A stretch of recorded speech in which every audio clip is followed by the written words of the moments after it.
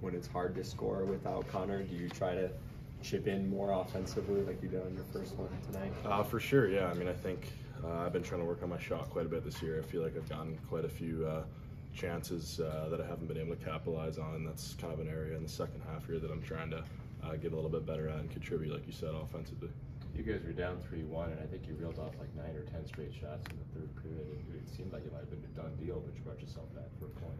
Yeah, it's nice to see. I think we got to kind of find a way to play like that right from the start, and no matter what the score is. I think when we get down a couple goals, you know, we take a few more risks, and sometimes those pay off, and we play a little bit more on our toes, and that's what we got to do the whole game, in my opinion.